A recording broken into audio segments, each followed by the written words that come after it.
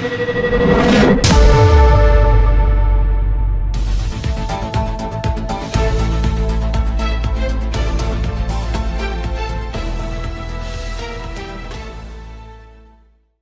Manchester police officer accused of sexual assault and misconduct. A constable with Greater Manchester Police has been released on bail after being accused of sexual assault and misconduct.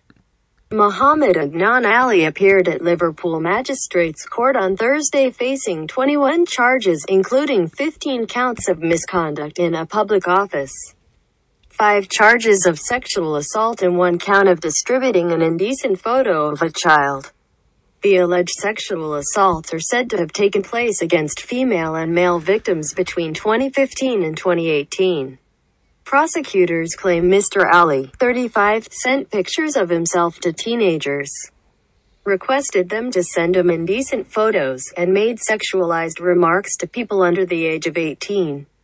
He was first arrested in October 2018 on suspicion of police corruption following a report he had abused his position for a sexual purpose. He was then arrested a second time a month after, again on suspicion of police corruption, and a third time in March 2019 on suspicion of sexual assault, misconduct in a public office and distributing an indecent image. District Judge James Hatton granted Mr. Ali bail under the condition he was not to have contact with anyone under the age of 18.